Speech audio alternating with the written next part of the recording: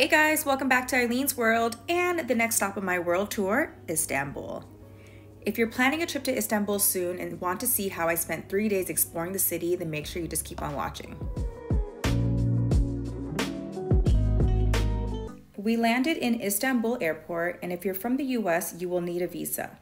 For $50, you can apply for the visa online and download it straight to your phone.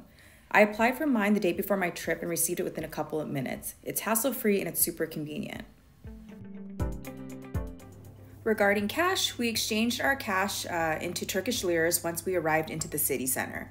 Credit card is widely accepted in Istanbul, and cash will be most useful for street vendors and small shops and restaurants. We can use Uber in Istanbul, so we just got our Uber. And it's located on the 2nd floor, and I'll give you a number where they're going to pick you up. So ours is going to be pickup point 6. We are room 54. Luckily they have an elevator in here. All right, hostel life. So you're gonna walk in, and here are our bunk beds. It's the sink area. There's the light. There's our sink. We're gonna turn back around and shower. Looks good. And toilet is here. I'm gonna step out, and then there's lockers that we can use.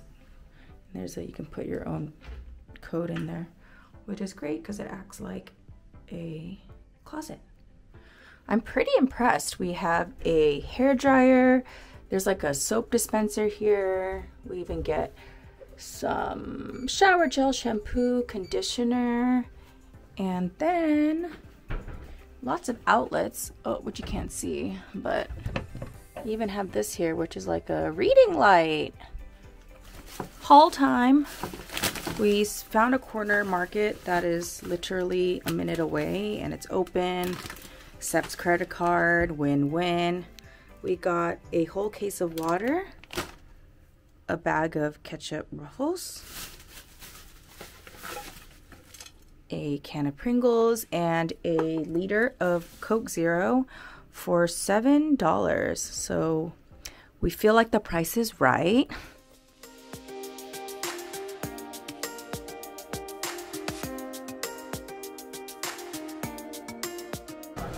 We came a little late for breakfast, so they need to replenish the stash.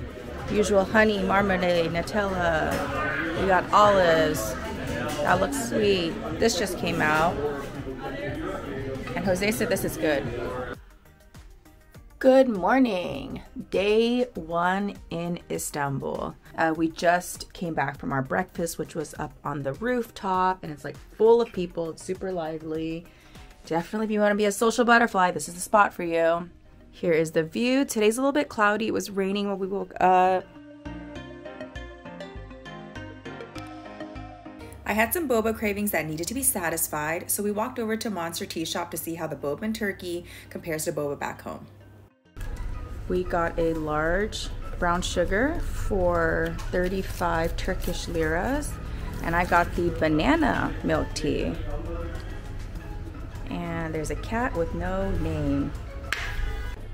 This is the banana milk tea, and it's made from a house-made banana puree, boba, and a choice of milk. And I think it's just regular milk. It's pretty good.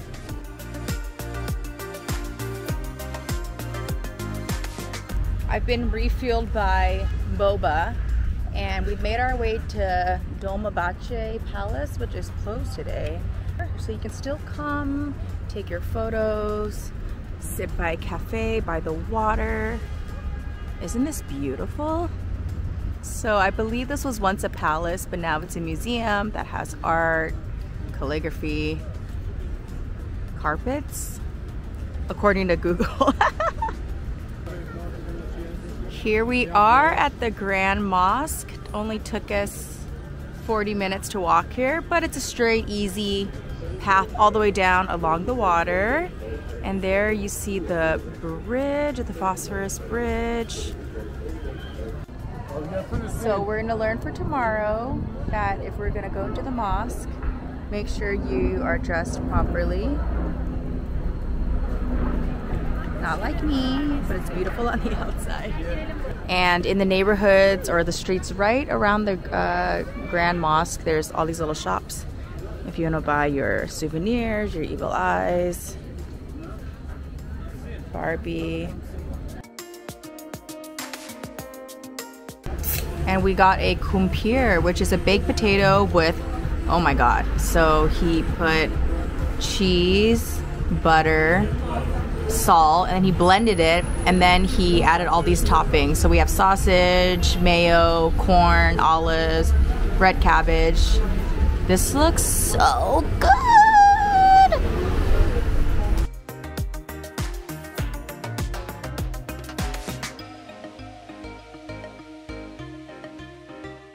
Look at that view of the bridge.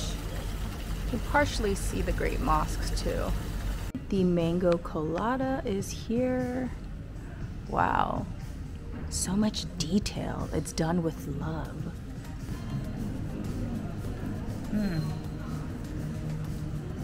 Refreshing.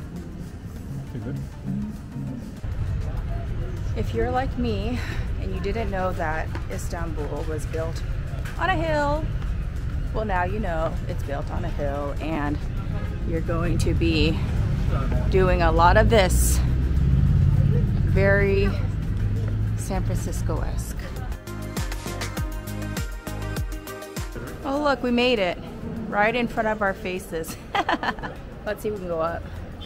Oh, my knees. But can my knees go up? All right, so I just got tickets, 2 tickets to go up the Galata Tower, and this line is long. And then there's another line to go up the tower. So let's find Jose, because he was standing in line while I went to go buy the tickets. Maybe he's up front now, let's see. So we made it up to the tippity top.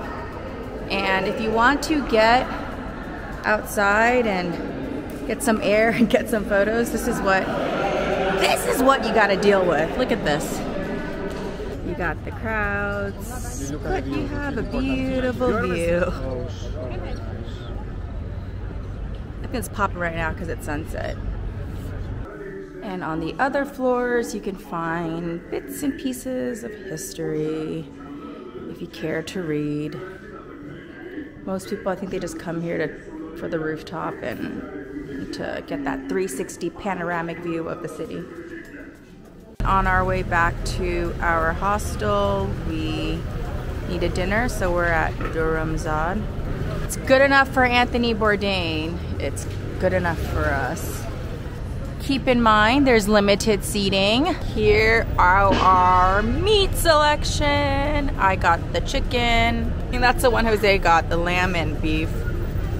Table finally freed up, and we got our wraps. Mine is a chicken wrap. I know you can't see it right now. I'll just have to taste it for you.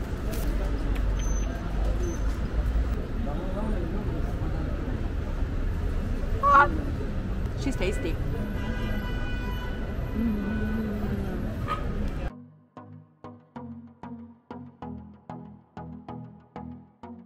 Good morning, or should I say, merhaba. It's day 2 in Istanbul. It's almost 1 o'clock. Today I'm getting a very late start because I'm ill. We were mainly in the newer city yesterday, so today is gonna be like the older city, the more famous mosque, and the Grand Bazaar. See you there. All right, we're here. We're at the very end or beginning, depending on how you see it, of the Galata Bridge. So we're gonna cross on over to the other side so that we can go to the Blue Mosque, the Grand Bazaar, the Hagia Sophia. We took a taxi ride. It was about $4, and we just found the closest hotel as a drop-off point so that we can head on over. So let's go. Follow me. We gotta cross under to get to the other side. And it's full of shops. Oh look, Turkish Delight. You want sunglasses, you want jewelry, you want toys, you want watches. Ooh, you want Gucci scarves. Burberry scarves. Look guys, we made it. We made it to the Hagia Sophia Mosque, Grand Mosque. And this is the line. I mean, it's long, but what are you gonna do? Come to Istanbul and not go inside? I think not. I got an orange juice. I'm gonna get one of their bread things from the man in the cart and we'll wait it out. All right, well, since we're gonna be in line for God knows how long, we got a little snack. I got a cinnamon one and a sesame one. Excuse me. This was 20 lira, so it's $1 for 2 of these. Let's see how they taste. It's been 15 minutes and the line is moving. And also feedback on those 2 bread pastry things that I got. They were not good. They were dry. They were tasteless. We're making our way in.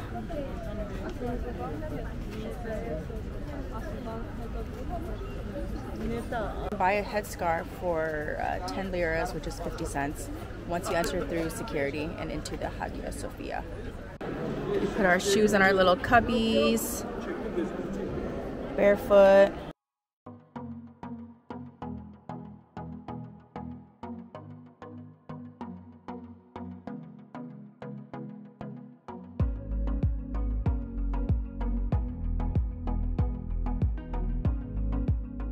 So in 2020, the president of Turkey decided to turn Hagia Sophia back into a mosque because prior to that it was a museum for some time.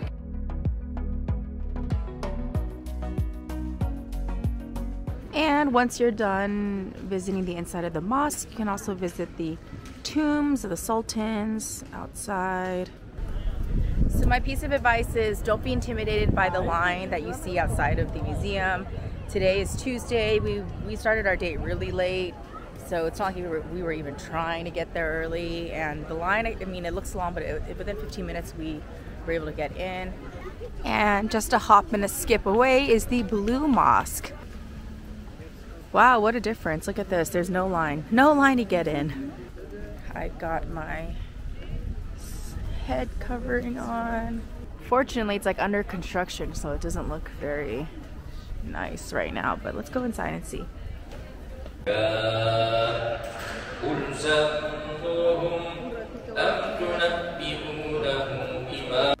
Well, it's a bummer that the Blue Mosque is under renovation.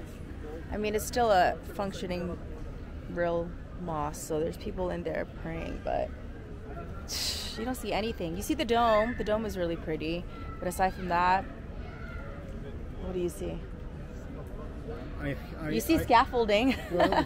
It's time for some lunch or an early dinner, since I didn't eat much today except for the pastries that I got from that street vendor, which was not good. So we're at McDonald's now, and I ordered a Dabba Dabba burger. It was probably the only thing on the menu that wasn't like a McChicken or a regular burger, so I wanted to try that. It's always fun trying McDonald's in a different country, even though people are like, don't eat McDonald's or Burger King or whatever. Got my Dabba Dabba. Okay, so it looks like Jose ordered a Fanta, a Coke, fries, a Dabba Dabba, a quarter pounder, and some ketchup. Okay, here is our Dabba Dabba burger. Has your typical sesame bun. It has mayo and a tomato cheese, and it looks like this is a chicken patty. The outside just has like a light fry coating versus like a McChicken that's a little more crispier.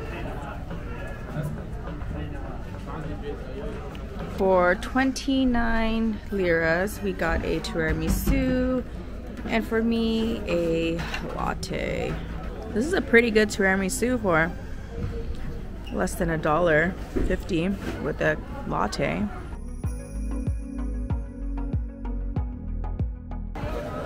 We made it to the Grand Bazaar. But I mean, all these streets surrounding kind of feel like a bazaar because everyone's selling so many things.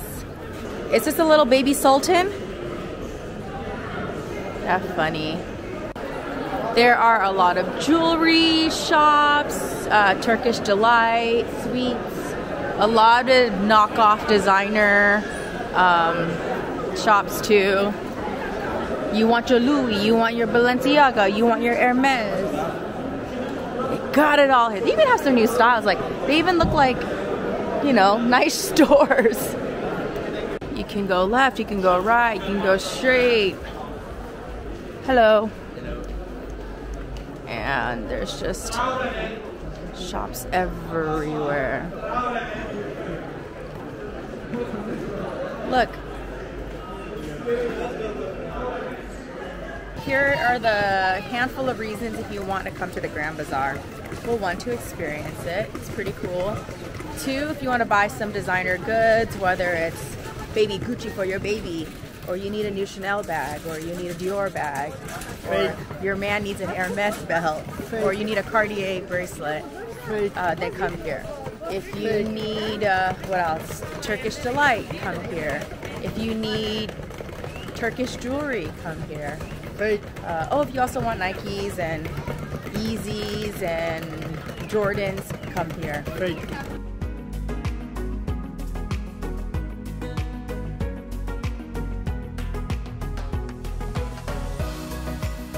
And there's the Galata Tower, which we went to last night, and we're able to, I think around this time too, and we're able to see the whole panoramic view of the city. Former prison, by the way. So that's the Galata Bridge that we need to cross over, but there's like a lower level, and if it's during sunset, this is a great place to take photos because you can actually go to see both sides of the bridge and get good photo ops there.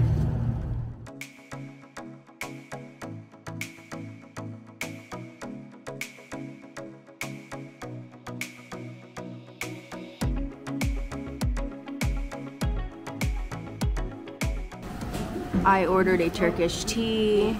I also ordered a Turkish coffee, which comes with a little Turkish delight, and water. I'm confused. Am I supposed to put this in here? And then 2 pieces of walnut baklava. Oh, it's so sweet. My teeth hurt.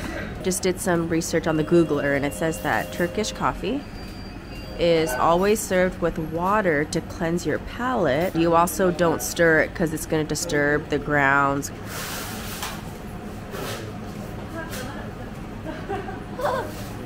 It's like thick like hot chocolate without being sweet like hot chocolate.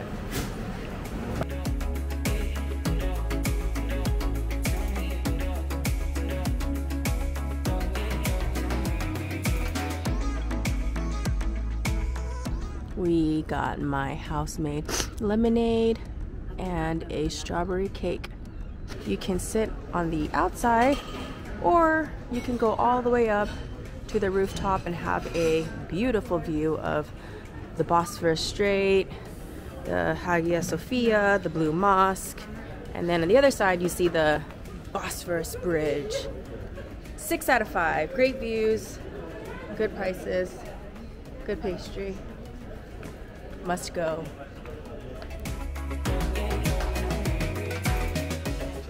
We just got through security, headed over now to go buy our tickets.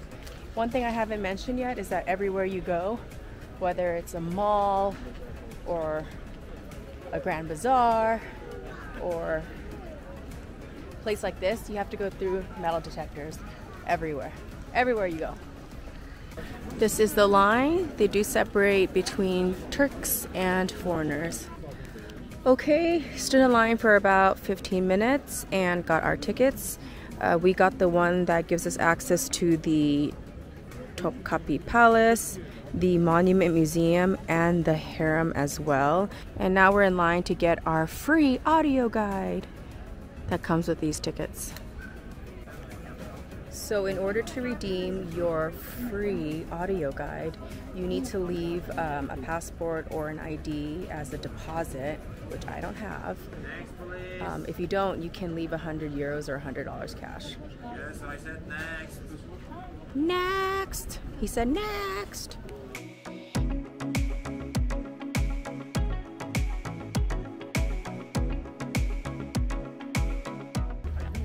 We found a little area with a good view for pictures.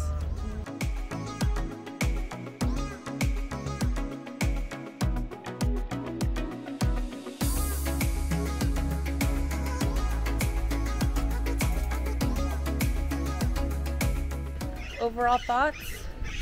It was worth the $20-ish to get in. The grounds are really well maintained. Make sure you give yourself more than 2 hours because there's a lot to look at. And the audio guides that are free, they are very helpful, don't you think?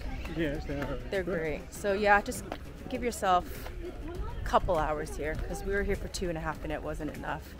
Okay, on our way to our cruise, we found Baby Cafe. It's kind of cute, and we can get our meat roll to go. Okay, we got our food on the go. We got a meat roll, a large one, which was 75 dirhams, and we got an Islak burger, which is a burger patty inside 2 buns, but the bottom bun is like kind of soaked in like a tomato sauce.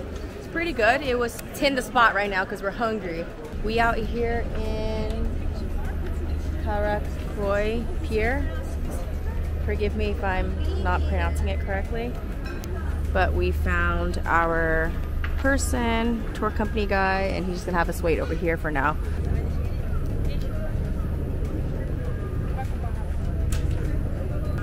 It's dry. Right. If you look on the inside, we have beef, we have some French fries, and some tomato.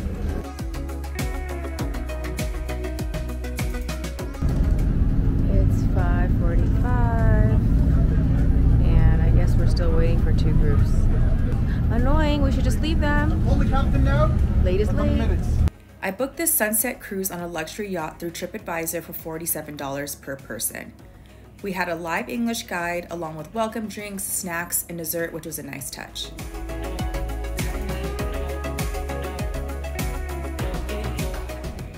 The guide did a great job explaining the significance of all the buildings we saw along the water. This city must be experienced from the water, and taking this cruise during the sunset was perfect because we got to see it during the day and the night. If you're gonna go, make sure you bring a jacket because it does get cold as the sun goes down.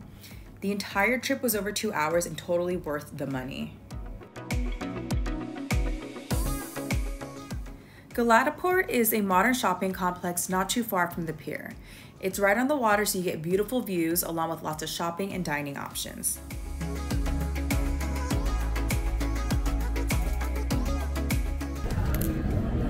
We finished our sunset cruise on a luxury yacht going up and down the Bosphorus split, right? Straight. Bosphorus Strait. And now we're at Mesa Luna for some dinner. I've never had an espresso martini before. Wow.